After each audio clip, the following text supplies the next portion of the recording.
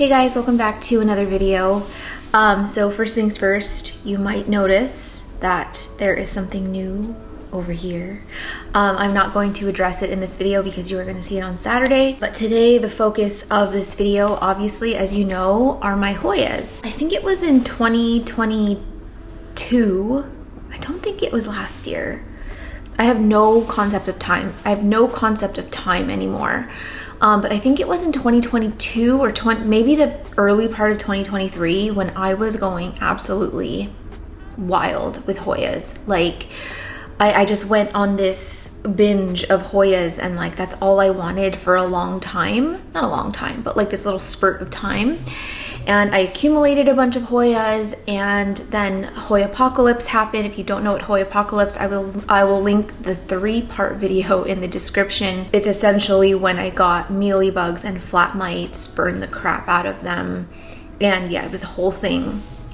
I don't know if it was that situation specifically that kind of turned me off to Hoyas, or if it was just sort of a slow burn of me kind of losing interest in Hoyas and going back to the aroid thing. I feel like I sort of go up and down with the genus and fixating on certain ones over another. So anyway, all of that said, there's a point in time where I accumulated a ton of Hoyas. I had so many, it could fill an entire cabinet. And then I slowly just kind of started getting overwhelmed with the growth of them, the long tendrils. Some of them weren't doing well, and I don't know, I sort of lost that interest in them. So over the last few months, I've been tapering down the Hoya collection back to the ones that I really, really love. And so now my collection is much smaller. I still have quite a few, but it's much smaller than it was before. So I thought it was time to do just an updated Hoya collection video and just show you who's left. There is a chance that I might taper it down even more. Actually, there's a good chance I might taper it down more, just because I find that they're more filler plants for me now, not so much plants that I get super excited when new growth comes. I'm not constantly like watching them like I do my other plants. And so I've just had to come to terms with the fact that maybe I'm not as much of a Hoya person as I thought I was, but there are still a few staples in the collection that I think will always remain. So this video is going to follow the same format as all of the other ones that I did, the philodendron collection, alocasia collection, and therium. I will link all of those in the description as well if you want to give them a watch. So we're going to go through all of the Hoyas in my collection, then we're going to get into a Q&A. I opened up my questions on Instagram. FYI, I am not the person to talk to about Hoyas, so I did have to filter out a lot of the questions to just answer the ones that I felt comfortable answering. And then at the end, I will tell you what is on my Hoya wish list / some that I want to put on your radar. So yeah, let's just get started. The first ones are the ones that are in my plant room right now. So most of my Hoyas are actually living on the bottom shelf of the shelf behind me, but I do have a few in the plant room that are sort of more rehabby and kind of sad. So we're starting with sadder ones in the beginning. So the first one is going to be my Hoya undulata. I think I might have a photo of it, hopefully. I honestly don't even remember if I ever took a photo for Instagram of it kind of at its peak, when it was really, really nice and big and bushy and stuff. But if I do have one, then I'll insert it here. But last month, I think it was last month, I was doing some plant chores. I kind of noticed that some of the leaves looked a little wrinkly, and yeah, I took it out of the pot, and sure enough, it was not only root rot, like all of the roots rotted off, but it was also stem rot. So that plant had kind of been stressing me out for a little bit. It was historically one of my favorites, but I thought maybe this is a good time to just kind of start over from scratch and start a new plant. So I chopped it up into a bunch of pieces. I rooted them. I sold pretty much all of it, and I just kept cutting. So this is, please don't spill.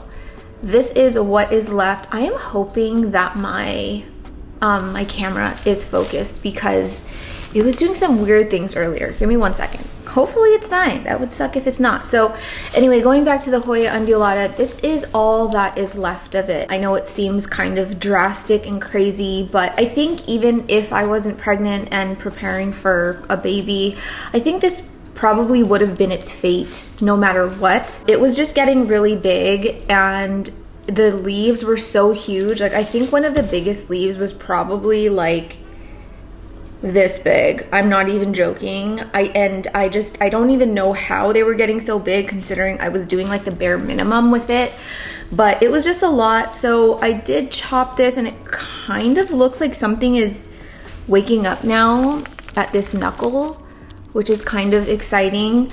But I just feel good to start over from scratch. This is one that I have just loved since I've owned it. I would categorize this as an ancient dumpster Hoya. I might be saying that a bunch in this video. And if you're new here or you've never heard the term, it's just a term that my friends coined to describe the Hoyas that are like crusty, dusty, sometimes dead looking, ancient, prehistoric, reptilian. I don't know how else to describe it, but this I would definitely categorize as an ancient dumpster Hoya. So I don't know if you can actually see it in the video, but you can see, maybe you can see it through the back.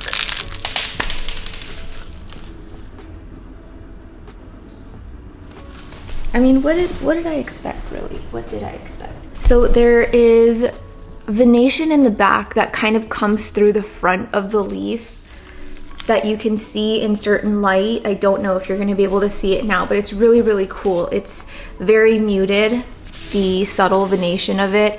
And then it's got these like really sort of sharp, jagged, rigid edges.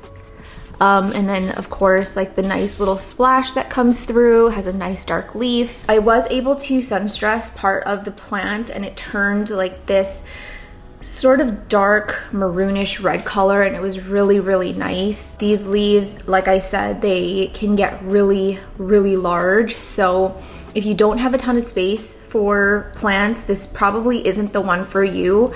I actually found that this one grew a lot faster than the rest of my Hoyas for whatever reason. And the leaves were just getting bigger and bigger and bigger, and it was just a lot. So yeah, if you don't have a ton of space for plants and you want an ancient dumpster Hoya, I would not recommend this one. I mean, it's a great Hoya to have, but I will say that it does get quite overwhelming. But anyway, this is what's left of it. I'm happy with it. I actually almost got rid of the whole thing just in my rounds of purging. I'm just like, I just need to feel lighter.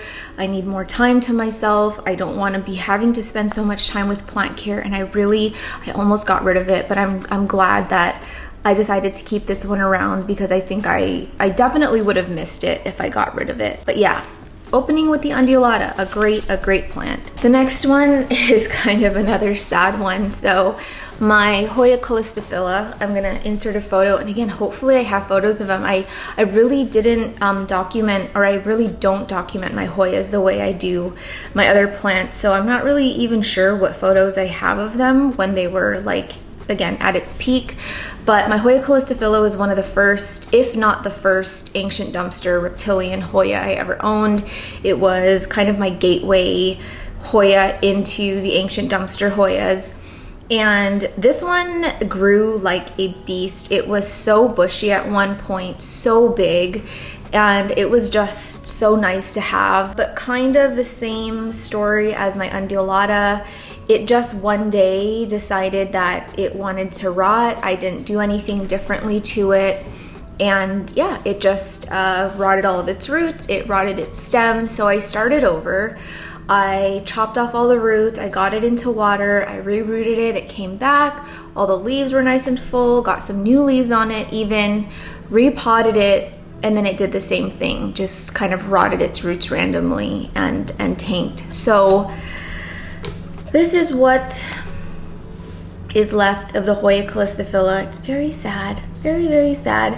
But I did chop it into like single, double nodes, or like 1-2 leaf plants. I sold some of them that had already rooted, but I'm not sure, I don't know. I'm not sure this is one that I'm gonna keep once I do get things rooted, kind of like the undulata where I kept a leaf. I mean, I might, I don't know, but this is all that's left of her. So let me just take one out so I can just show you kind of what these leaves look like. I don't know what the difference is with all of the different types of Hoya callistophylla. I think I've seen like 3 types. The one that comes to mind is the Hoya callista longleaf. But I was talking to my friend Jing and she was like, well, I think that it's like more so growing conditions and environment more so than it being an actual thing where it's like there's the short leaf and the long leaf. Because I certainly on my specimen, I've had some that had really big leaves and then I had some that had really tiny leaves like these.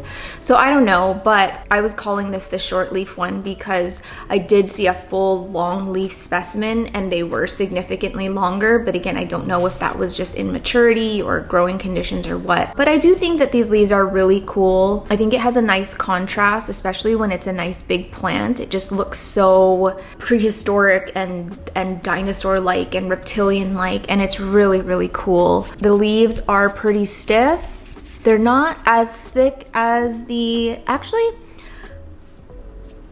they're about as thick as the undulata. The undulata can, like in maturity, it gets really, really thick, but all of the leaves that I had grown were actually quite thin, so it feels a bit like this. But it's nice because it has like this like black outlined margin, really dark black. Is this black? Yeah, that's black, or like dark green, I guess. Venation. Not a lot of splash on this one, but there are some that will have more of a splash. Let me try and grab it. This is so sad. So if you look at this guy right here, you can kind of see some splash on this one. Oh, this one a little bit more. I don't know how you induce more splash on the Hoya callistophylla. I don't know if it's light or what, but yeah, it does have the potential to get like little white splooches. Kind of looks like watercolor, but I don't know. I think it's a nice contrast. I just find it really interesting that like at one point this was my pride and joy, and now I'm just kind of like, do I even want you? I don't know if it's the whole thing of it being so finicky randomly, but I was reading comments about Hoyas, and some people were saying like, oh yeah, it does great short-term in pond, but it really enjoys being in soil more.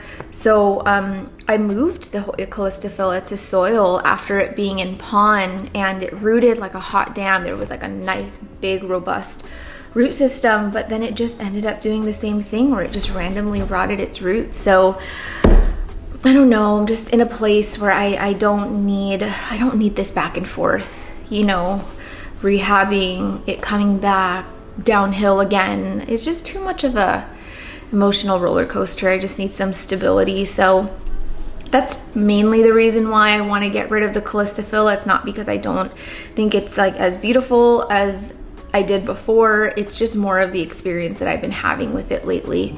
So yeah, unfortunately that is all I have to show you for the callistophylla. Okay, again, we're just gonna keep going down and doing the sad boys first. This one is the most painful one that I have to confess to you today. Well, not really confess, I showed this on camera already, but my Hoya nicholsoniae New Guinea ghost. This plant has been top of my Hoya list for a long time in terms of favorites. So this is what it kind of looked like in its prime when it was doing really, really well. Okay, give me 1 second. Amelia's calling, I think. Hi, Auntie. Hi, Amelia. Do you want to say hi to YouTube? Hi, YouTube. What are you doing? Oh, hi. Hi, sweetheart. What are you doing? Your house is really far away. My house is really far away, but you know. Okay, sorry. Daily FaceTime with Millie. So, why is this wet? So, yeah, like I was saying, this is my Hoya nicholsoniae New Guinea ghost at its prime. She was just a great she is a great plant for me. She's grown so much over the last like year and a half, and it's just been so fun to watch it get like bigger and bigger and bigger. I have not taken any cuttings from this plant because I was like, this is going to be an heirloom plant. I want it to be like really full and really huge. And that was the goal. Those were my intentions, but unfortunately the universe had different plans, and it literally did the same exact thing that my undulata and my Hoya callistophylla did. And I'm just so stumped because I have been doing the same routine over and over and over again for so long, and then just randomly she decided to abort, and I don't know why. This is what the Hoya nicholsoniae looks like now. You know, you can see she was growing really well. So many new growth points, so many new leaves. And it's interesting because even with the root rot, it was still pushing out new leaves, which is why I didn't really notice it at first. Unless you're really close, you can't see the texture of it, but like this, you shouldn't be able to do this to a Hoya leaf.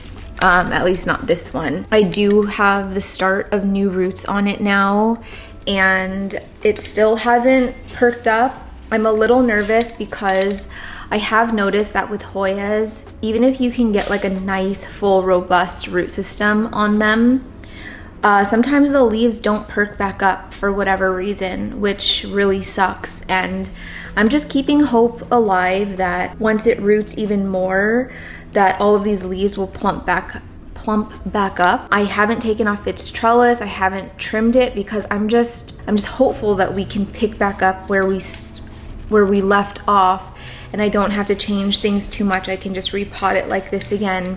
But it's very sad. I love this plant so much, and if I have to start over from a little plant again, I will. But this is a plant that I recommend to anyone who wants to get into Hoyas or likes a nice silvery Hoya.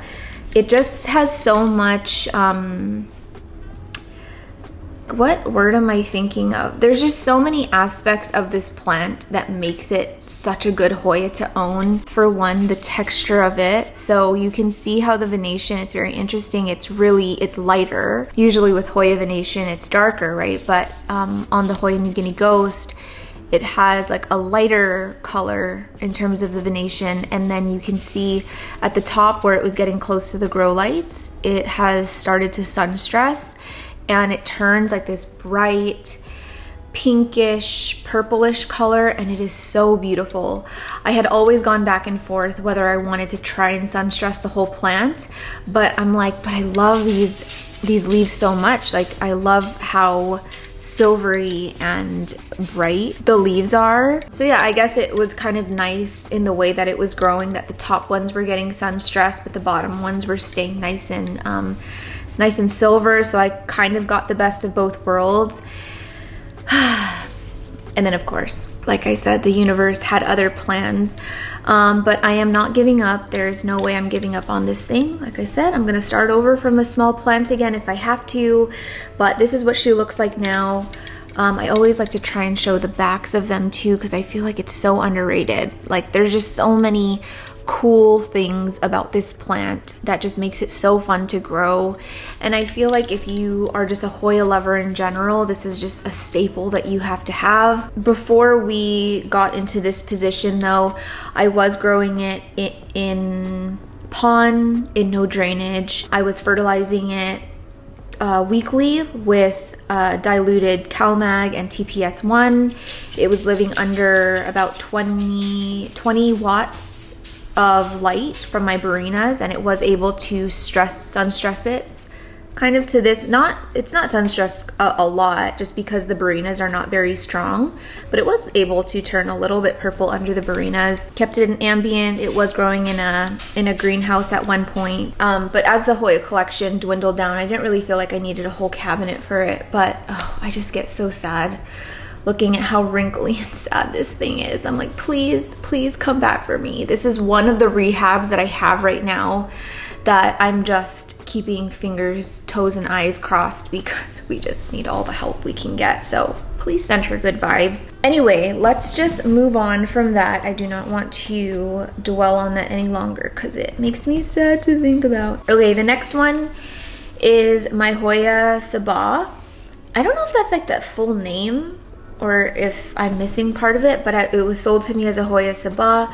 I think some of you might remember that it had like this ginormous leaf on it. It was probably like this big and like this wide. It was like a serving dinner plate, but it was just too much. So I chopped the big leaf off, I sold that one, and I just kept the one leaf that it pushed out for me, which is this guy. I think this one is really, really cool, and I actually like it better as a smaller plant. It was really overwhelming having that huge leaf, trying to find a spot for it. I mean, obviously it looked really cool, but yeah, just not, I didn't have a spot for it.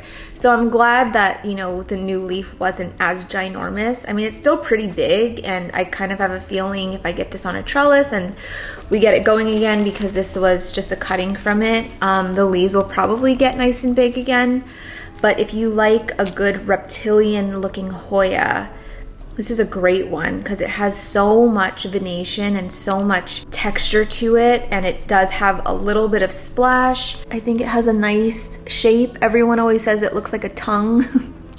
And now I can't unsee it. I mean, it kind of does look like a tongue. Like, look at that. This is another one that I thought that I was going to get rid of along with my undulata, because I was just overwhelmed, and I was like, it just kind of looks weird like this. But I think once we get more leaves going, I'm gonna get it into a nicer pot. I'll get it onto a trellis and we'll start over, because I think if I did get rid of this one, I probably would regret it. So if you're looking for a nice big reptilian looking Hoya, Hoya sabah might be your guy. So now we're getting into the Hoyas that are not so rehabby and chopped up and sad. And again, all of these are living down here on this shelf. It's been there probably for the last few weeks. Before that, all of these were living in my plant room in ambient conditions under 20 watts of light. So I just want to get that out of the way in case you guys are wondering in terms of the like what I was doing for care and environmental stuff. So anywho, the next one is my Hoya clemensiorum Thailand. So I got this one from, who did I get this from? Alice?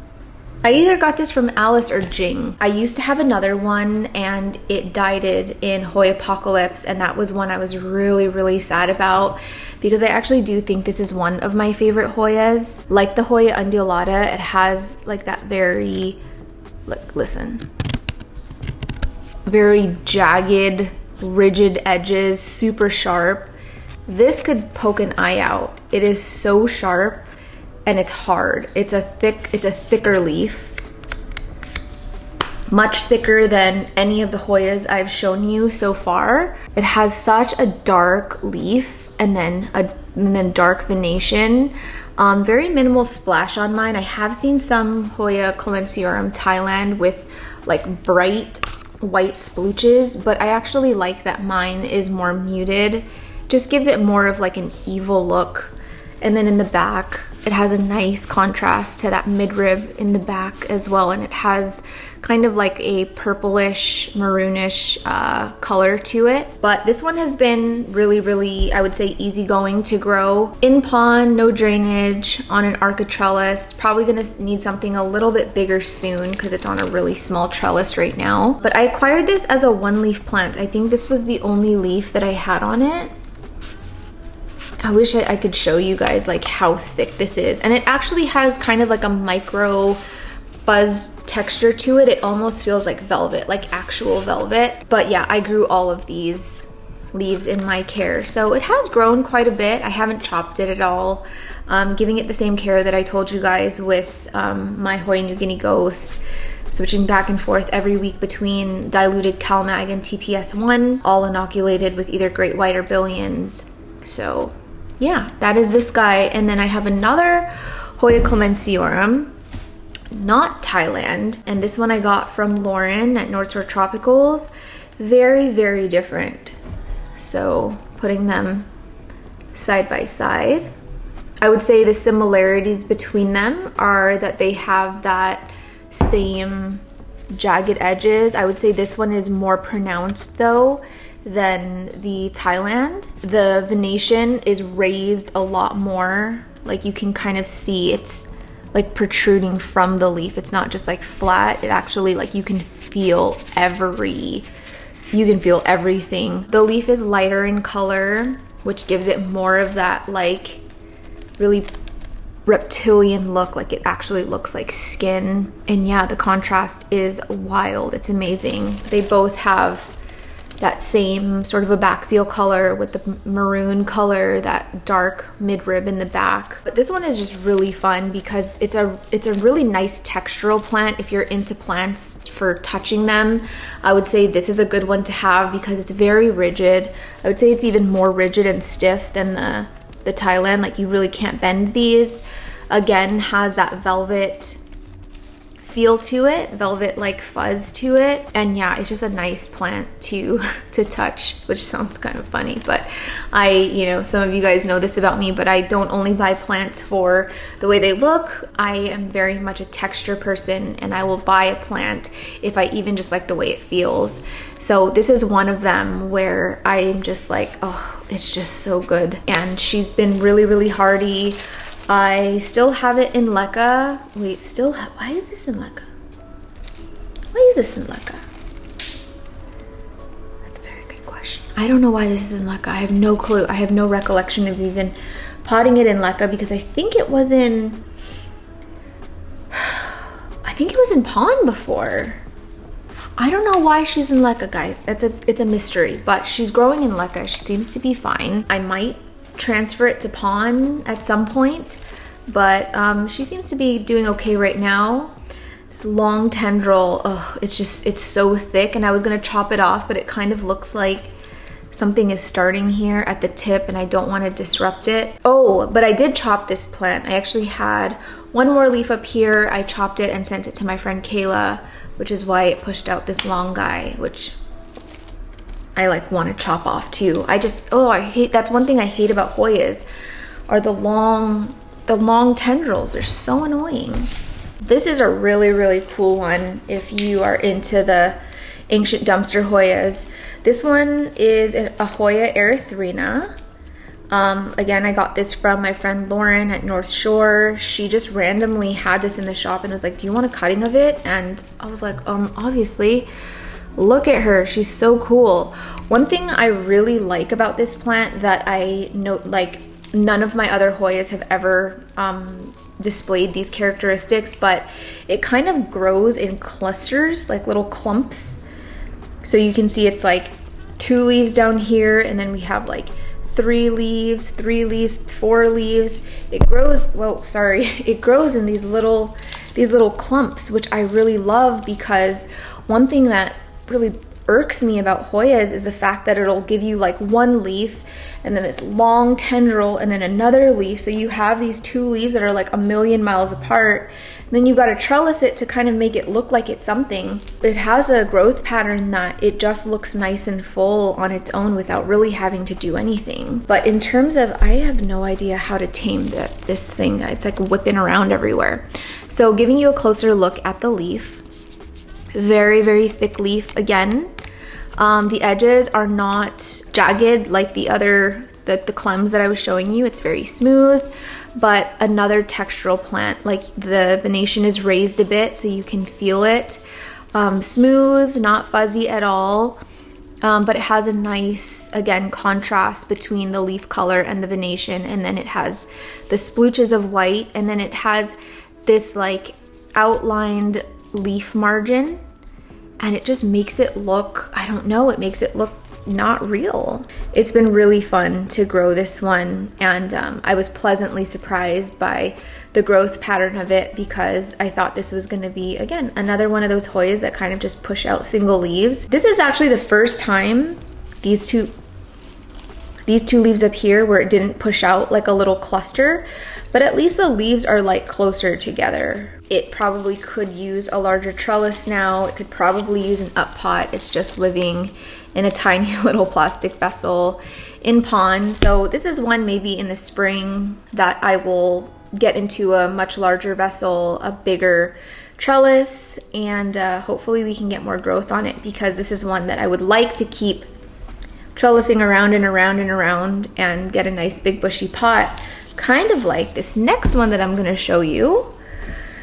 And that is the Hoya Mathilde. This one, I have no recollection of the origins of it, who I got it from, when I got it, what it looked like. It's just, I don't remember. I just don't remember. But she's grown a lot, I can tell you that much. I can remember it was definitely not this big. I've had to keep twirling it around multiple times. I do have memory of that for sure. But I saw a Hoya, I think it was a Hoya Mathilde. It was on this circle trellis, and it was just like wrapped around like multiple times, and it looked like a wreath, and it was so pretty. So that's kind of been like my inspiration in growing this one, because I thought this might be a Hoya in my collection that I had trellised and also trailing, because I like to do that. But now that I've seen it as just a trellised Hoya, I think I want to go larger. I think I'm gonna try and find like a big circle trellis so that I can get it looking very wreath-like. This is one that I almost got rid of in my rounds of purges, but I'm really glad I didn't. I think I, again, would have regretted it because of how cute she's growing. She's pushing out growth up here, and she's been really good, like very, very low-key, very easy. I'm gonna knock on wood because I don't want to jinx it. Growing in no drainage in pond, growing on an architrellis. But again, I think once I am able to sit down and kind of think about the Hoyas that I want to really invest time into, I'm gonna see if I can find this one a nice big circle trellis that we can start over and get like a nice big loop, because it's pretty small right now, but it's fine because where it's living, it's able to fit. That's another issue that I'm gonna have, is if I do upsize a lot of these Hoyas, give them larger trellises, they're definitely not gonna be able to live down there anymore. And I've been kind of toying with the idea of setting up a separate area just for my Hoyas, like a shelf area with its own lighting, with shelves that are spaced far apart so that I can fit it on the trellis, but I don't know where they would go. I'm like looking around my apartment, and I am like maxed out on space. So I don't know what the plan is. But yeah, that's one reason why I really haven't upsized a lot of these trellises, even though they've needed it. It's a space thing. I don't know. Next one on the list is my tiny little cutie Hoya thompsonii. This one was on my wish list for so long. Like, it was on my wish list for like a year and a half, and the whole time I didn't even know Alice had it. And one day she randomly was like, "Do you want this?" And I was like, duh. Anyway, I really, really liked this one. Not because it's like the most amazing looking Hoya. Like, if you saw it from afar, it's like, okay, yeah, what's the big deal? But oh, the magic is up close. Look at how fuzzy and delicious it is. And I was pleasantly surprised that the fuzz isn't like a green fuzz or a white fuzz. It's like a brown fuzz. It's so cute. Or it's like a caramel color, and it's just so nice to touch. I have been contemplating whether I wanted this one to trail or if I want to do the same thing as my Hoya Mathilde and get it wrapped around, and I'm not quite sure yet. So I would love your guys' thoughts and votes on it, because right now it can go either way. I have wrapped it around the pot quite a few times just because it was getting really long. But if this were you, if you have a Hoya thompsonii, is yours trailing? Is yours climbing a trellis? I need input because I'm torn. I can see it going both ways. Maybe I could do it both ways, do the thing where half of it's trailing, half of it is climbing, half of it is trailing. My freaking hand movements all the time. Yeah, we're undecided right now. So she just looks like this, but the new leaves are so cute. Look, and I'm so glad I have a new leaf to show you. It looks like a little tiny cotton ball, like a cotton fuzz. It's just a single fuzz. It's so cute. Look how small it starts, and it's all fuzz. And not only are the leaves fuzzy, but the vines are fuzzy too. Every part of this plant is fuzzy. I'm surprised the roots aren't fuzzy. I can't really appreciate it for all that it is in the state that it's in. It just looks kind of crazy right now and just sad because I've been trying to just figure out a way to tame it, because like, look, it's actually pretty long. The internodes are quite long, so it doesn't look super bushy. It looks a bit sparse, and I don't know, I don't enjoy it like this. So I think if I did have it trailing, I'd have to make sure that it was like a nice big bushy pot. I'd probably have to get some propagations going, or something. But yeah, right now we're wrapping her around, and that is what she's doing. But there's a part of me that's thinking it probably would be better as a trellised plant, and I would just die, oh my gosh, if I had the Hoya Mathilde, but this version of it, and all you see is just like this fuzzy wreath. Anyway, if you like a nice textural Hoya, if you like coin-like or disc-like whatever Hoyas, please get the Hoya thompsonii. This is just so, it's just so cute and nice. I do think I'm gonna take some propagations of this soon. I'd like to give a piece of it to my mom. I think that this might be one that she likes, but I might wait till she's here. My mom's gonna be here for, hopefully is gonna be here for the birth of Archie if things go according to schedule. And so I was thinking of letting her kind of just go free reign and taking whatever cuttings of Hoyas she wants. So this might be one of them because it is very, very, very cute. Now, speaking of fuzzy Hoyas, fuzzy and dusty, geez Louise, what in the heck, guy? You need a shower.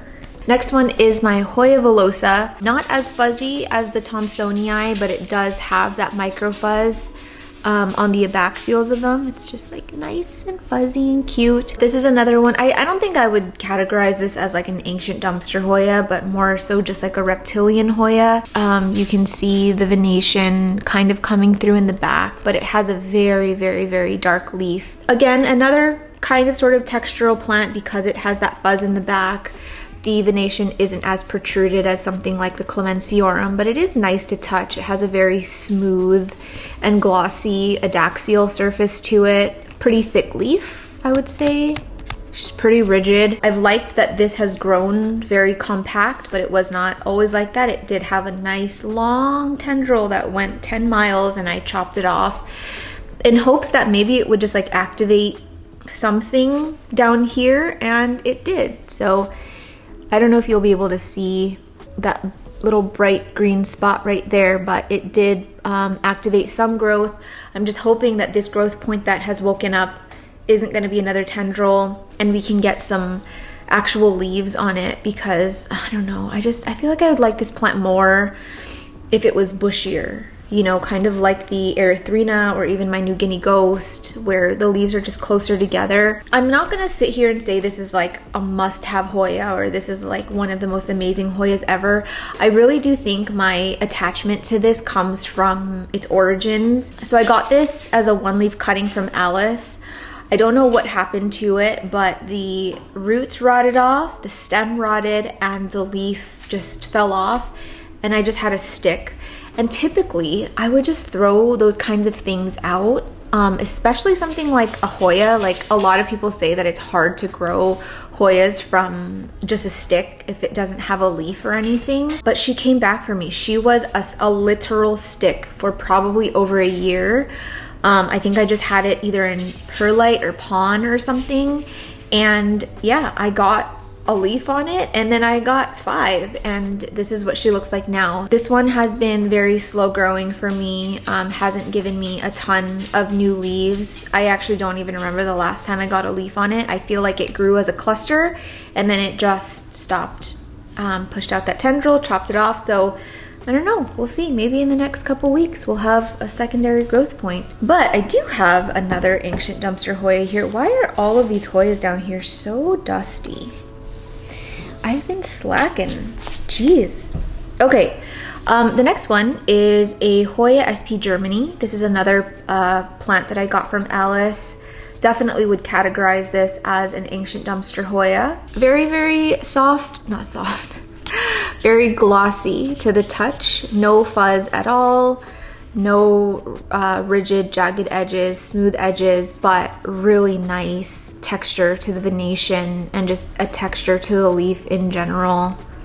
Super, super veiny. The leaves are nice and big. I think these 2 leaves grew in my care. I can't remember. Oh yeah, it had the longest, you can see down here, I chopped it off, had another long tendril. I can't deal with it. So before, I used to really stress about trying to like manage them and get them on. I'm not gonna get this tiny little thing onto a trellis just yet. So I've just been chopping off the tendrils, and it's worked for some of my Hoyas in that when I chop it, it grows growth closer to where all the other leaves are.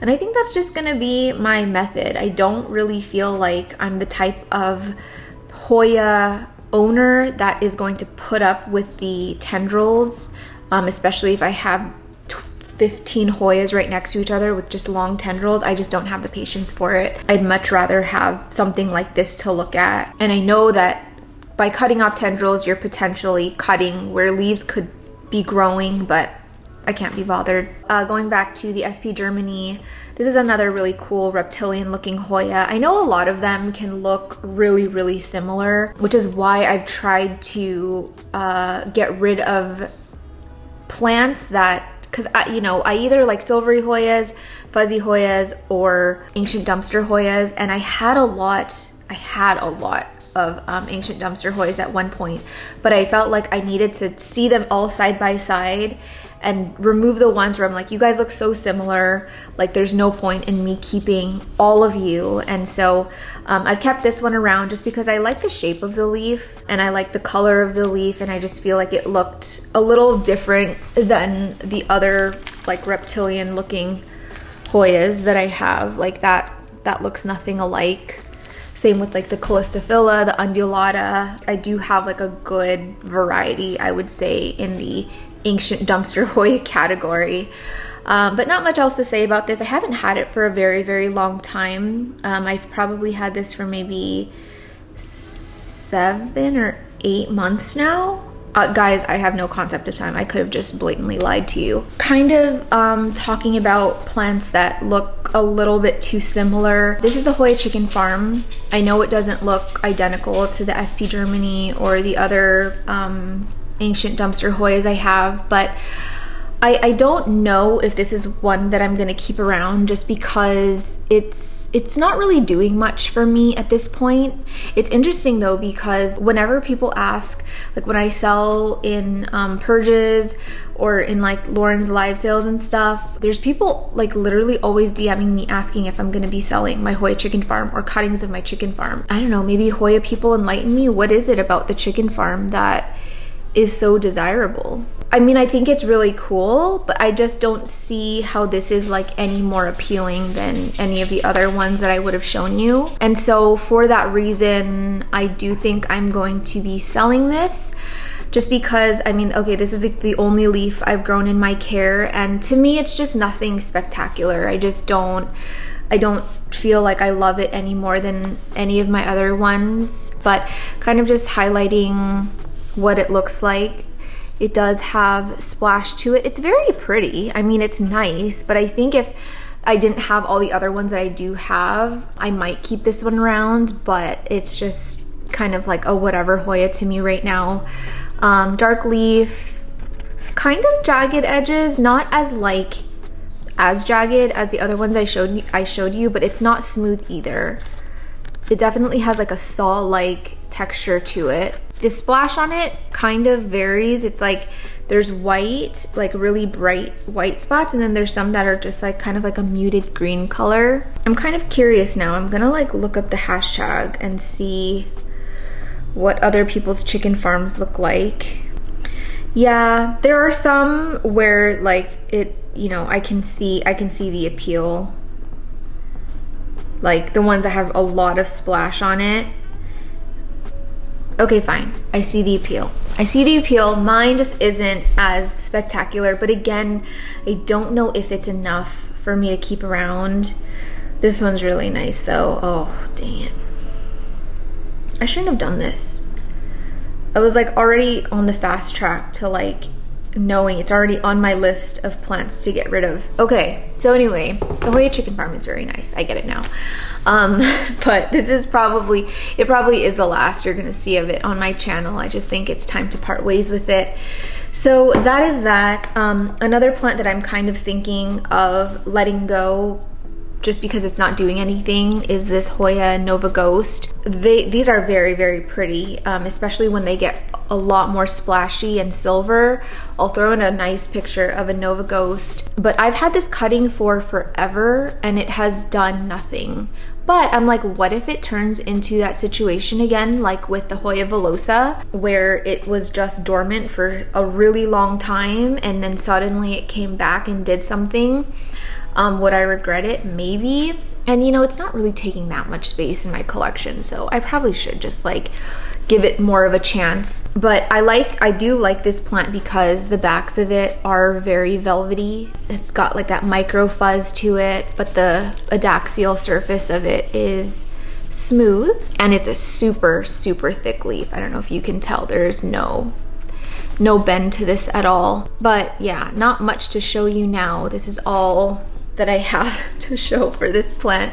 And I've had it for at least, I want to say at least 6 months now. I've had that plant. I can't remember if Alice also took a cutting of that plant from North Shore, or if it was just me, but I'd be interested to know what hers looks like right now. Anyway, on a brighter note, my Hoya linearis is alive and well. I'm gonna tell you right now, I am always, always, always walking on eggshells with this plant.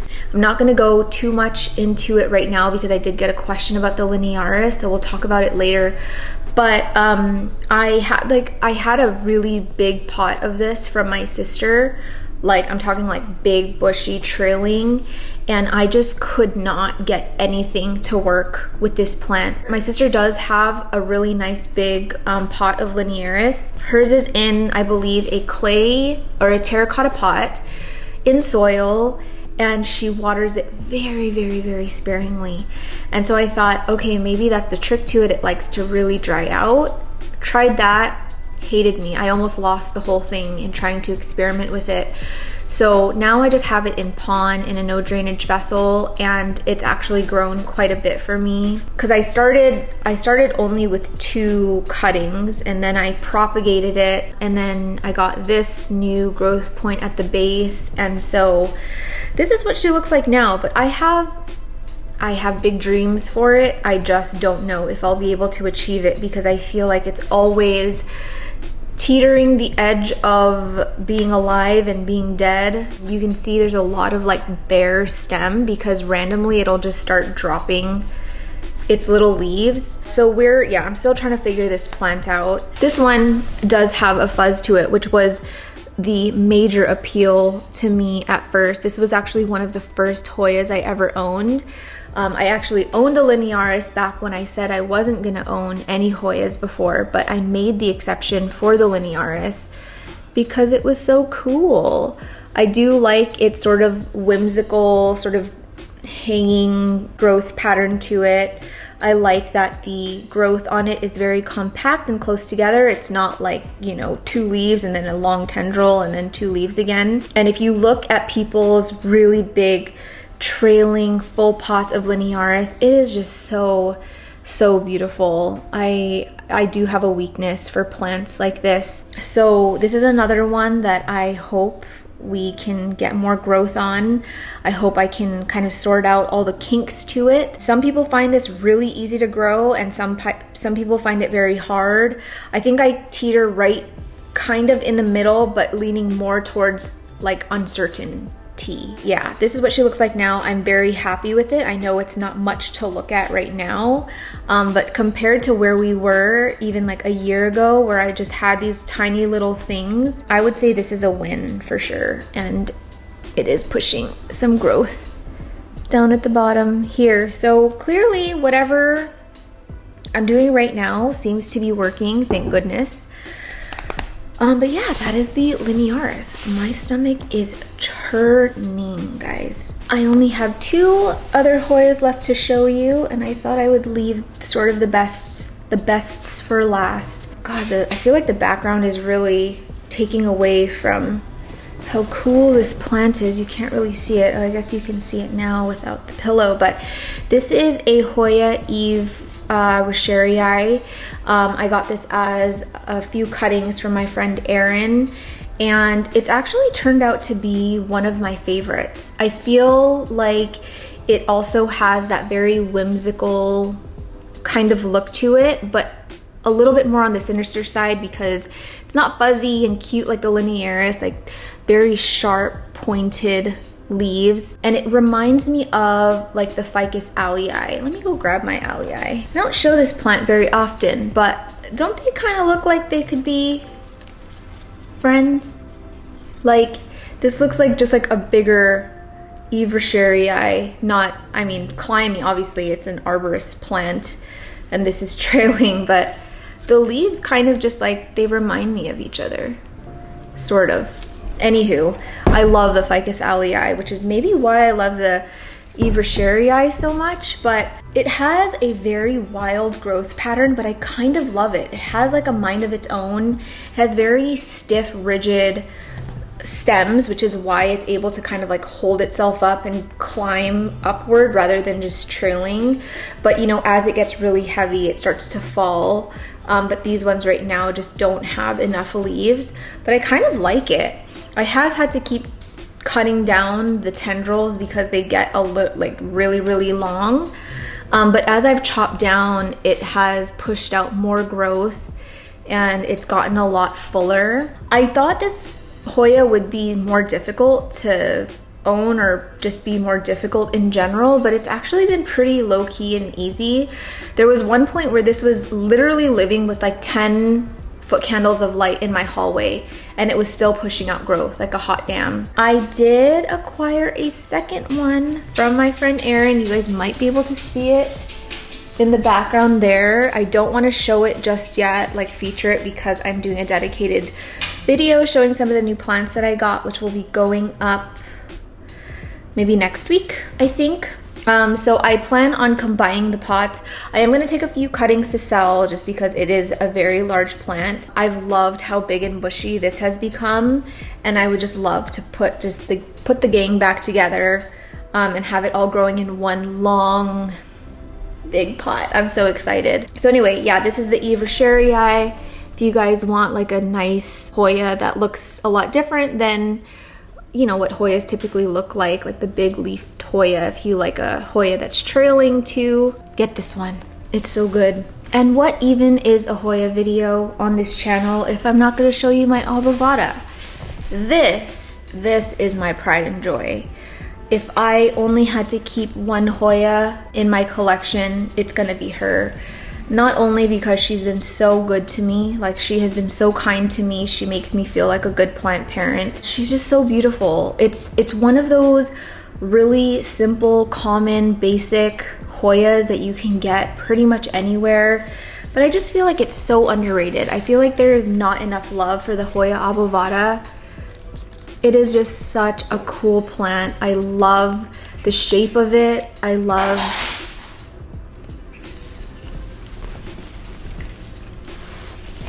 something fell in my plant room. Hold on. You guys heard that, right? Nothing seems to have fallen, which is really weird. Okay, so anyway, yeah, I just love everything about this plant. I love the shape of the leaves. I love how dark they are. I love the splash on it. It's just it's a perfect plant. It's a perfect hoya, and I've just really enjoyed having it. It's been such like a pleasure to watch it just get bigger and bigger and bigger every year.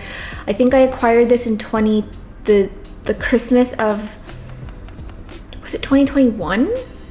I mean, it's going to be on my channel. I'll plug in the year that I got it, but it was quite already a big plant when I got it. Not as big as this. I started with a few stems already, but this has probably quadrupled in size.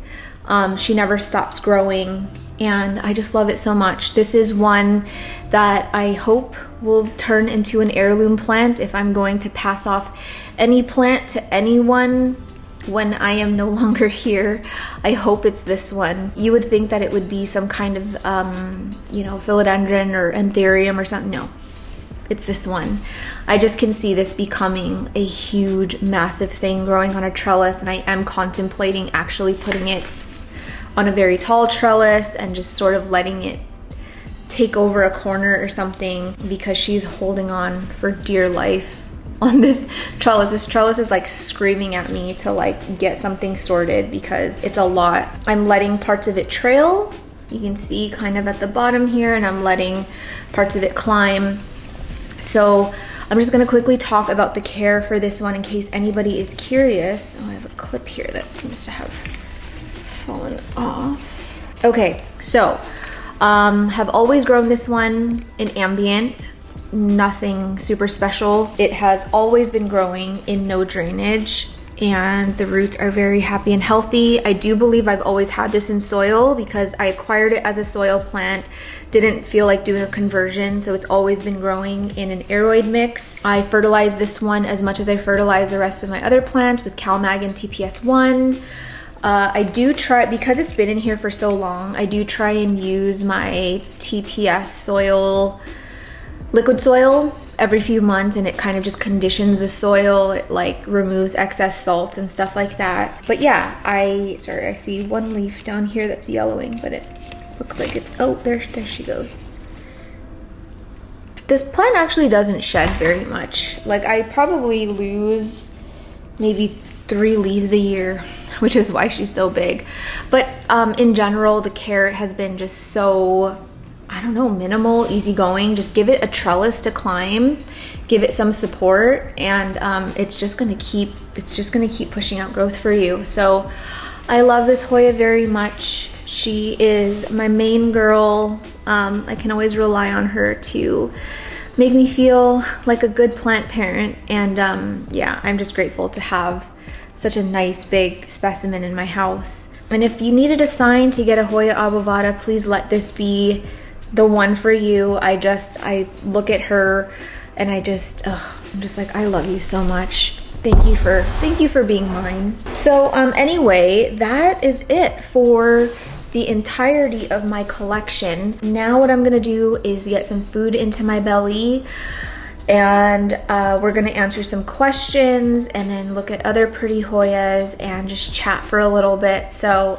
you will take an ad break and I will be right back. It might be a little bit darker now because I've had lunch, well, super late lunch, and then I was on a FaceTime call with Amanda and Alice. So where did we, oh, Q&A. Okay, it is Q&A time. So remember I told you in the beginning, I'm only answering questions that I feel somewhat confident answering because I don't want to put anything out there that is just kind of like a guess or whatever. I actually have quite a few questions, but I'm gonna just breeze through them really quickly, or as quickly as possible, because I don't want to ramble too long, and I'm not answering these in any specific order. I'm just answering it in the order they came in, so you're crooked. The first one is, what is your preferred way to root Hoyas?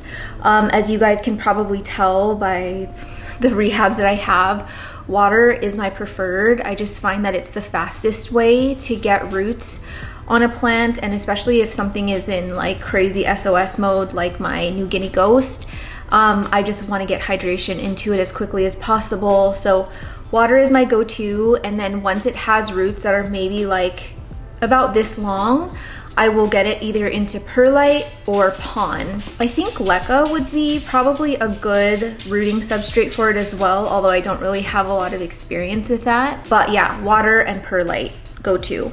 Okay, so the next question is, do you like Hoyas on a trellis or trailing? It just depends what the plant looks like. Like if you have a plant like the Hoya callistophylla, the Hoya undulata, what else do I have? Hoya clemensiorum. I can't really envision those plants trailing. So it's almost like the plant leaves and growth kind of tell you what it would look nice as. But then you have something like the Hoya linearis that obviously is trailing. The Hoya mathilde can go either way. You can do like what I did, get it on a trellis, or that one would be nice as a trailing basket as well. Maybe I'll scoot over in case I can start plugging in some photos. But I think it really just depends on what the plant looks like. Typically, if it has really like dainty, small, coin-like leaves, my initial thought is trailing. But then, yeah, something like the Hoya mathilde, I just saw a picture of it on a trellis and was like, that's what I want mine to look like. So it just depends. My Hoya obovata, when I first got that one, it was actually a trailing basket and it looked really nice. but for some reason my instinct was to trellis it, and I liked it both as a trailing and a trellis plant, and so that's one where I was like, I'm just gonna do a hybrid where half of it is climbing and I'll let the other ones just kind of trail and do its own thing. So yeah, just depends on the Hoya. For Hoyas in pond, do you let the reservoir go dry or do you consistently keep it wet? Typically, if I have a reservoir, like if I have a leca reservoir at the bottom, the reason I do that is because I like to keep water down there consistently, not only for the plant to not be deprived of water, but just it's easier for me to water and keep things more hydrated that way when I have a little bit extra, essentially, time to water it. But my Hoyas, or I think if you guys own Hoyas, you guys might know that they can withstand longer drought periods, and some of them actually thrive in drier conditions. They'll push out a bunch of like flowers for you in drier conditions, but I try to not let my Hoyas dry out if possible, but I'm not gonna sit here and say I never let them dry out. My Hoyas actually are some of my quickest drying plants, even though they are in pond and in no drainage. So to answer this question, I guess my preferred is to not let them dry out and to always keep a reserve, but I would say that they actually tend to be on the drier side. What is your preferred long-term growing medium? I think I have most of my Hoyas in pond, with the exception of a few, like my obovata is in soil. Actually, oh yeah, they're all in pond. So yeah, pond is my go-to substrate, and you know, I have like the instances with the callistophylla, with the undulata, with the New Guinea ghost. Sometimes I question, is it no drainage? Is it the pond? But I would say that my experience overall over the last few years with Hoyas in pond in no drainage has been more overwhelmingly good and successful than not. Like, I really didn't have any issues with my callistophylla or my New Guinea ghost until this happened, and it's not like I really have any issues with my other Hoyas at all. So I'm not at a point where I'm like, oh, I'm probably not gonna wanna grow my Hoyas in no drainage in pond anymore. Kind of how I made that conclusion with Anthurium. I was just like, one day I just had enough of all the issues I was having and was like, I'm just gonna go to drainage with Anthurium. I'm not quite there yet with Hoyas, just because a majority of them have been growing really well in no drainage, and I feel like my obovata is a testament to that. Although that one is in soil, but I just tend to like growing Hoyas in pond for whatever reason. So that is my go-to long-term growing medium. And then someone asked what my soil mix is for Hoyas, and it's the same as my aeroid mix. So my base soil is either Pro Mix Mycorrhizae or Happy Frog, or Fox Farms Happy Frog, horse perlite, worm castings, biochar, fir bark, sometimes orchiata, and that's it. Nothing super special with the Hoyas. I just pot them in whatever I'm potting everything else in, because I just don't really feel the need to give it anything more or less than what's in there. And it seems to be doing fine. When do you know to repot? Okay, the only way I know how to answer this question is, and I don't know if it's because with a lot of my Hoyas, I either started them as a propagation, like a 1 or 2 leaf propagation, or if I've just acquired them as smaller plants. But typically if my medium is just drying out way too fast, meaning if I have to water it more than once a week, I'll know it's time to upsize. Also the same thing with any of your other plants. If you're noticing it's very root bound, then I would repot, or if it's outgrowing its trellis, I repot. But I don't know, like if you look at a plant like my obovata, it's a big plant. It is a very rooty plant, but it doesn't strike me as being in a place where it would need to be repotted. Yes, it needs a larger trellis, and yes, there are a lot of roots in the medium, but at the same time, I'm not so anxious to get it out of there. Like, I feel like it can live in the substrate for a lot longer. I think maybe signs that you can tell something needs a bigger pot is if it's drying out too fast. If you are noticing a stall in growth, whereas before it was growing a lot like faster. Maybe if it's just been dormant for a really long time. These are all guesses. I don't feel as comfortable answering this question as I would with like a philodendron or an anthurium or something. But typically my sign that I need to repot is if the watering schedule changes. What is your end goal with growing Hoyas? It's a really good question, honestly. I ask myself this all the time because I don't really have one. I guess with certain Hoyas, like my linearis, like my mathilde, like my obovata, I kind of have like a very clear picture of what I would want. Like with my linearis, I just want like a nice big trailing basket that can just flow and sway. With my mathilde, I would love a nice big wreath, like, you know, full plant. Things like that, like I can understand or see where like we're headed and what I want for the plant. But then you have plants like the sabah, you have plants like the clemensiorum, where I don't really know what the end goal is.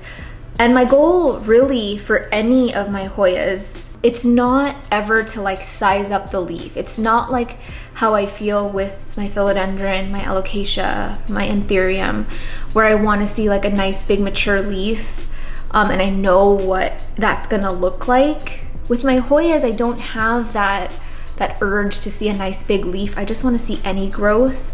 And I've mentioned this before, where I think taming Hoyas and pruning Hoyas and styling them, it's like an art form within the plant space. I don't think I have it. I feel like there are people who do. For example, someone that I watch religiously is Benji Plant, and he just has like the way his brain works in terms of incorporating plants into his space.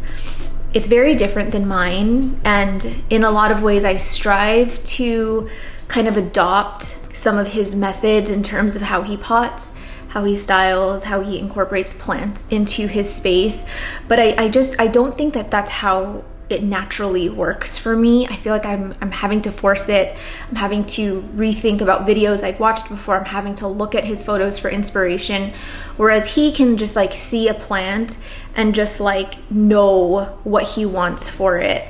And a lot of these plants are like wonky, sort of weirdo plants, very unique plants. And I don't think he has many Hoyas. I think he only has maybe a few, like one or two, but I feel like he'd be one of those good people to teach you how to display a Hoya, pot a Hoya, trellis a Hoya, just make it look more than what I've been able to show you here. So anyway, wow, I went totally off topic, but basically I don't know what my end goal is for, I would say 90% of my Hoyas. I just kind of allow them to live. I hope for new growth. At this point, I'm just managing the growth pattern of them. I'm not really ahead of the curve. I'm just working defensively. And like I said, I'm chopping off tendrils because I don't know what to do with them. I don't have all the space in the world to get all of them on a trellis. So I guess I'm just enjoying them for now, but I don't really know what the end goal is. And I'm more open to chopping Hoyas when they get too big and, you know, selling cuttings or whatever, propagating, putting it back in the pot. But I don't have any really specific goals for most of my Hoyas in my collection, and that's just the truth. How did you treat for flat mites? I also got the question of how you got rid of mealybugs. So I kind of did this hand in hand because I had mealybugs and flat mites at the same time. That is what Hoyapocalypse was all about. I essentially boiled them in hot water, like 120-degree water, and then I dunked them in like an alcohol mix. A lot of them died. I lost a lot of my Hoyas. Some of them came out of it just fine, and it was a very intense process. I learned a lot from it. I would never do it again, but it got rid of the mealybugs. I have not had a mealybug since Hoya apocalypse. I feel like the only way to really get rid of them is to use alcohol repeatedly. I'm talking like 2 treatments every week, or at least 1 treatment every week. Keep them isolated, trim them back, dunk the whole thing, repot all of it. It's a lot. And as much as I hated, you know, going through Hoya apocalypse, as much as I hated losing a lot of the Hoyas that were really sentimental to me, that I got as gifts from friends, it's the mealybug thing, it was not it. They're so difficult to get rid of. And so I guess I don't regret it looking back, but all I can say is to just do repeated treatments with alcohol if you can. You can do alcohol and water, you can do alcohol and castile soap, or you can also use horticultural oil. This specifically can be used, I think, both for mealybugs and flat mites. I know that people use this in the outdoor gardening hobby. They use it for a lot of arborist plants to get rid of things like aphids and stuff like that. So I've never used horticultural oil before, but during Hoya apocalypse, that seemed to be a recurring suggestion that came up. I did look it up, and you can buy it by the bottle as a concentrate. So if you're having issues with either of those, I would give horticultural oil a try, although I do not have experience with it. Can you sunstress Hoyas under artificial light? Yes, you can, as you saw on the Hoya New Guinea Ghost, although the lights that I'm using in my house are not quite strong enough to get like a nice crazy sunstress and a nice consistent sunstress. I think the only one that I might have in my house that would work are my Soltex, which still aren't very strong, like not crazy strong, but I think it'd have to be very close to the plant. But they can definitely sunstress under artificial light. I have friends who are growing Hoyas that have sunstressed their plants under artificial lights. I actually don't know many people who are growing their Hoyas using the sun, just natural light. A lot of people that I know are growing them under artificial light. So if somebody tells you that you can't sunstress a Hoya under artificial light, they probably don't have experience doing it, or are just regurgitating information they heard from someone else.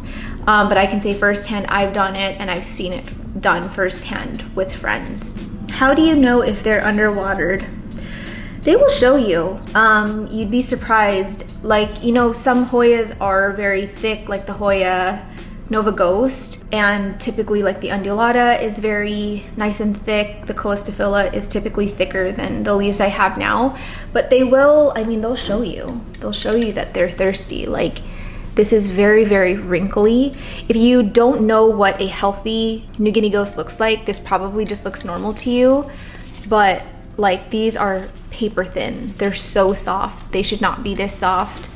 So if you notice that, you know, the leaves have gone paper thin, if you're noticing a lot of that venation coming through and it looks like it's just been sucked dry, that's how I've known in the past that my Hoyas are thirsty. Something like my Hoya Mathilde, though, I'm just using that as an example, it's harder to tell when that's thirsty, the little coin-like ones, because they don't, unless you really deprive it of water, they don't completely shrivel up until like it's beyond the point of it being able to come back.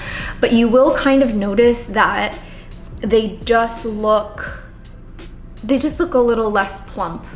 But you don't really want it to get to that point, because Hoyas, like I said, they can tolerate a longer drought period, hold on to a lot of water in their leaves for longer.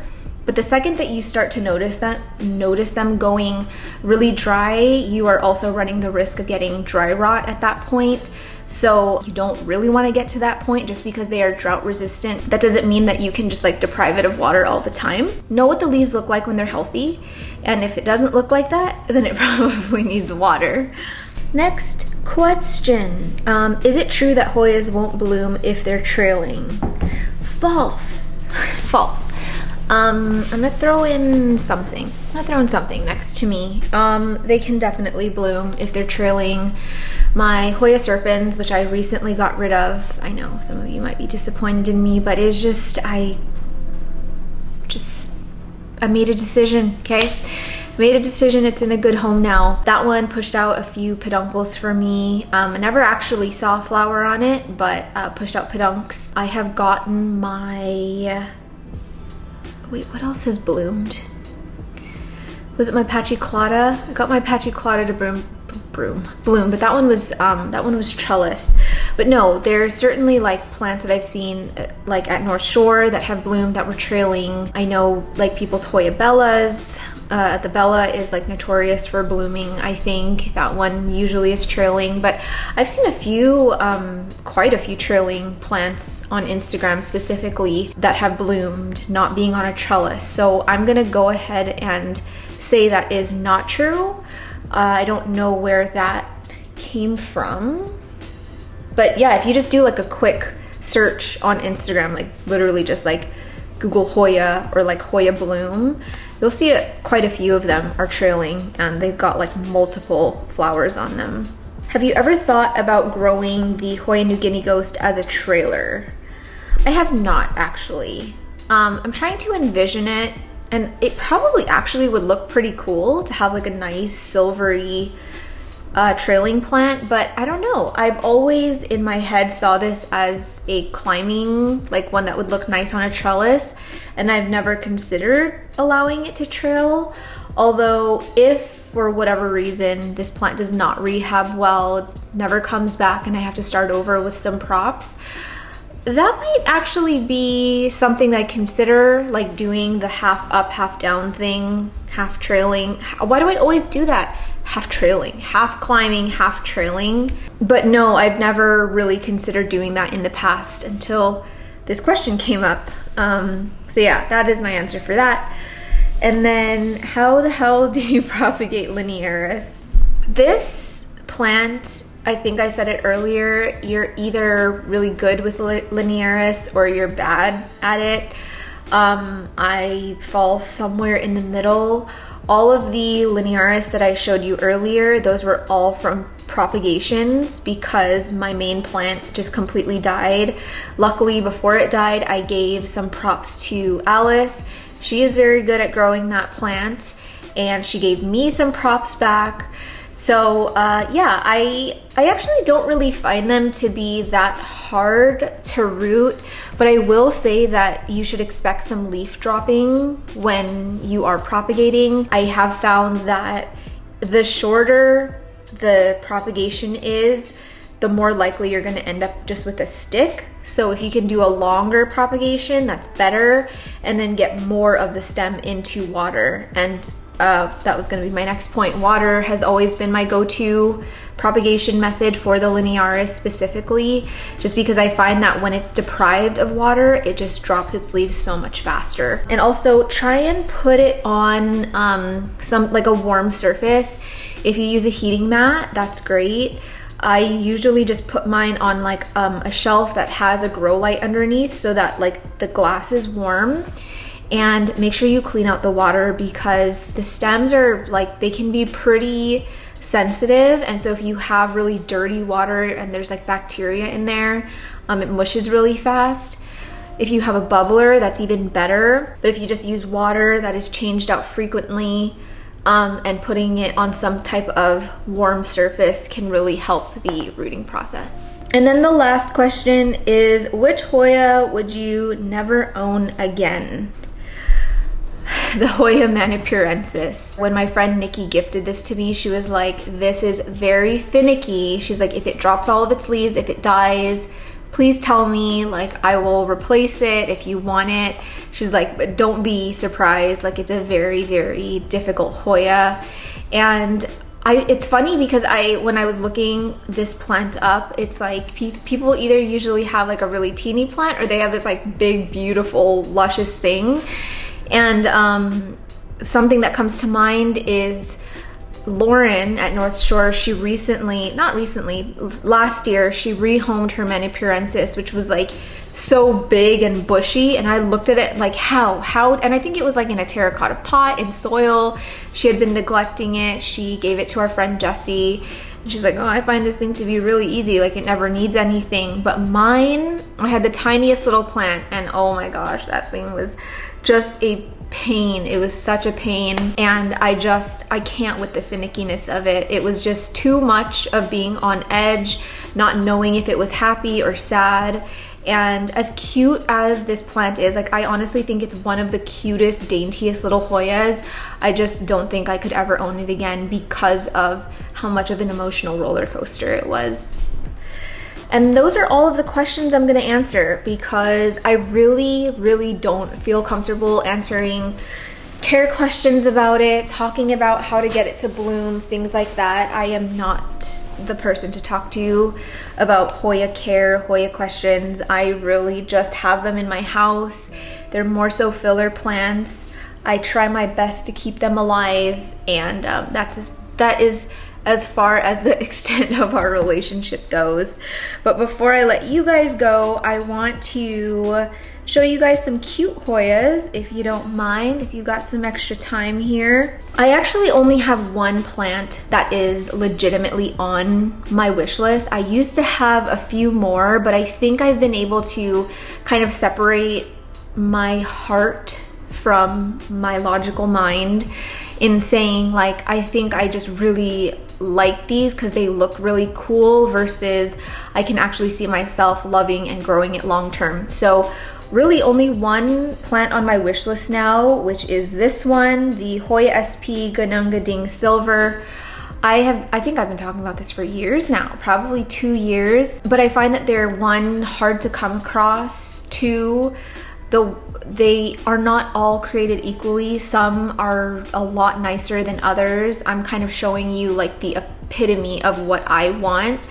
And I'm not sure if this is because this is the first photo I ever saw of this plant that made me fall in love with it. So anything that came after that, I was kind of just like, whatever.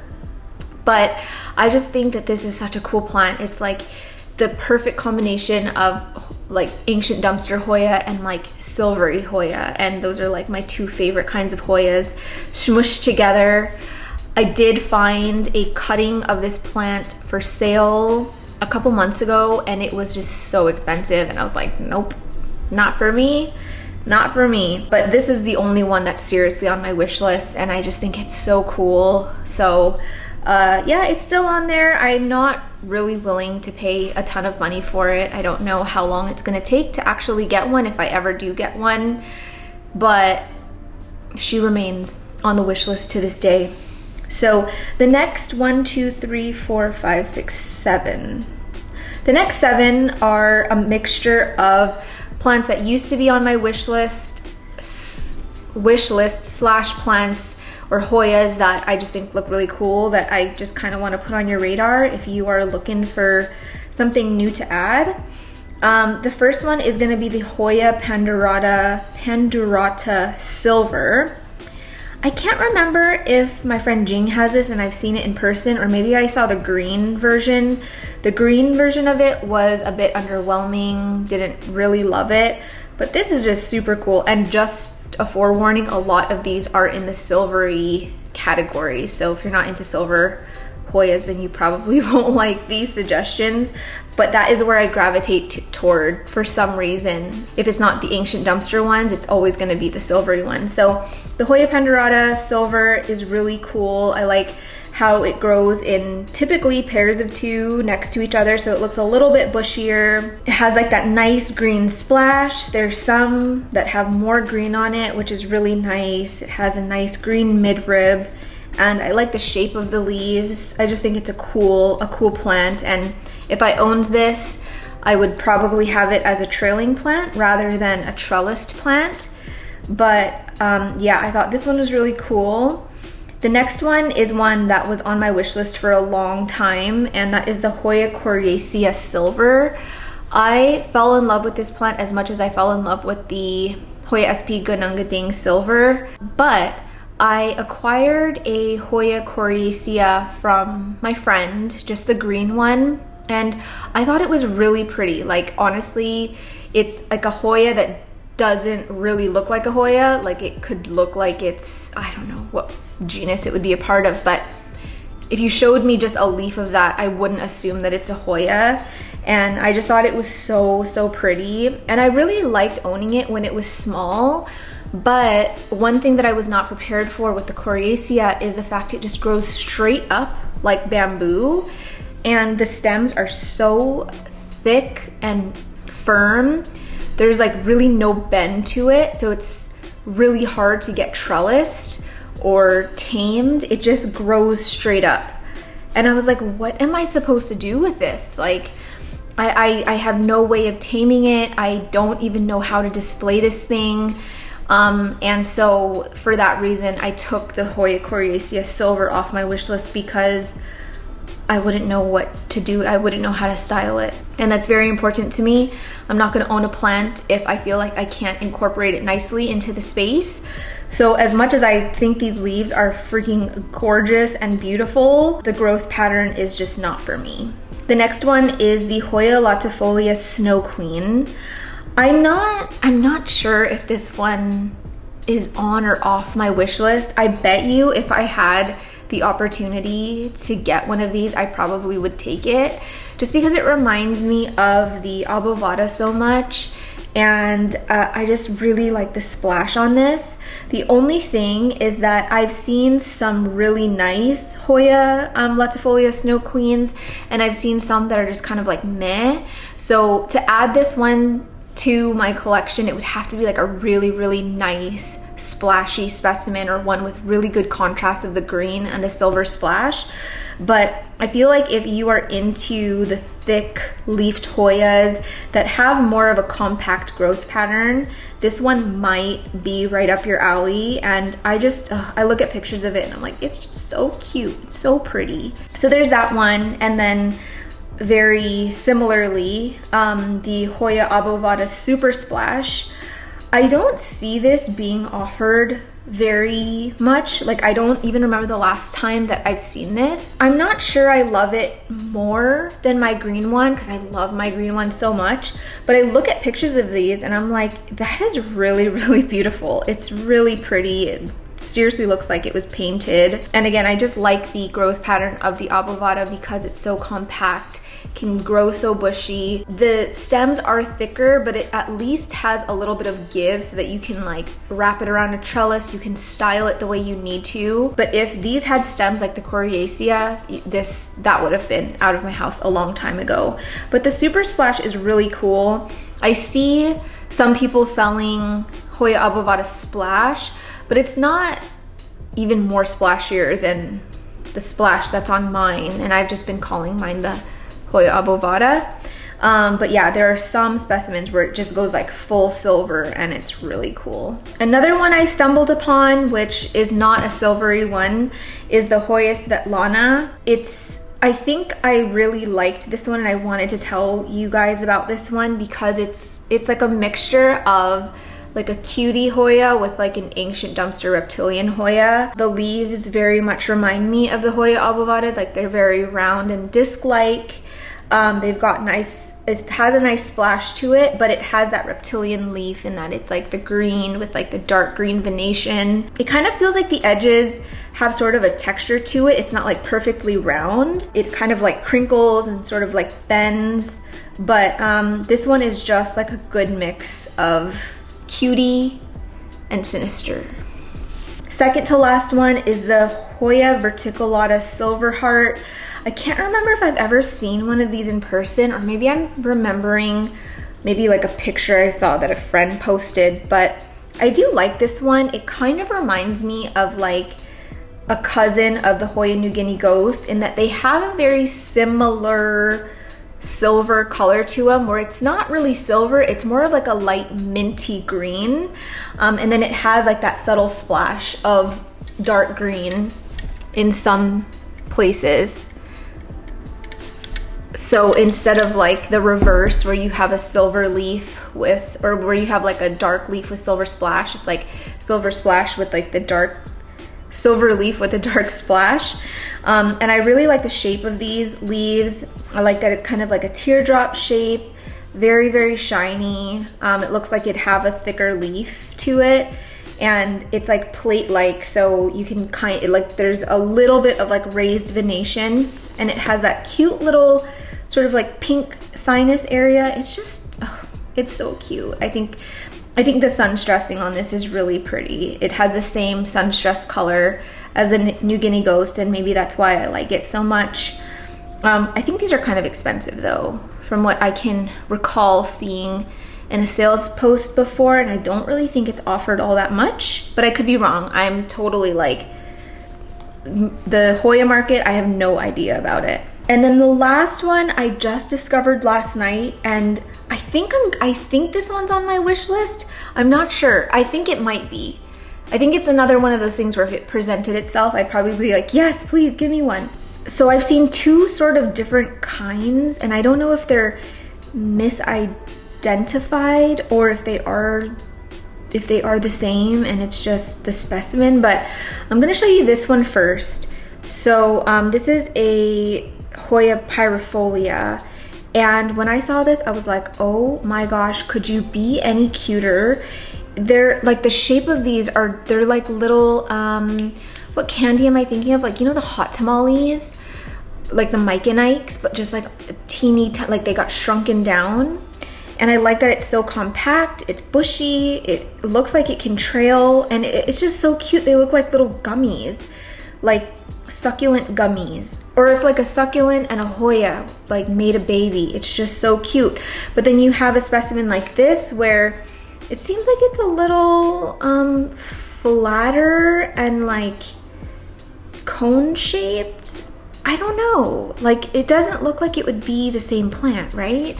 I could be showing you guys two totally different plants, and I think you guys might know better than me, but they're both very cute. You know, one is more teardrop shaped, and the other one is like very like hot tamale, Mike and Ike's shaped. And then here's a third one, also tagged as the Hoya pyrifolia, and this one's kind of like a flat, it looks like little potatoes, like little oval potatoes. You guys, this is the worst explanation of all time, but let's just say whatever the Hoya pyrifolia is, if it's any of these three, I think they're so cute. Although I lean more towards the first one, this one. I don't really dabble in the Hoya world too often, so I don't have a ton of, again, I don't have a ton on my wish list. I don't have a ton of cool ones to show you, but I thought those were worth mentioning at least. But yeah, that's gonna be it for me today, you guys. I feel like this Hoya video was a lot longer than I anticipated, but hopefully you enjoyed it. I don't make a lot of Hoya content. I really don't enjoy making Hoya content just because I don't, yeah, it's not my passion. And I don't know a lot about them, but I thought I would throw this in there because it's been a while since I've featured any of my Hoyas, and some of you guys have been asking about it. But thank you guys for being here for another Wednesday upload. I think this is going up on Wednesday. Saturday, you will see the installation of this beautiful thing next to me. Don't forget to give it a thumbs up if you liked it, and I will see you in the next one.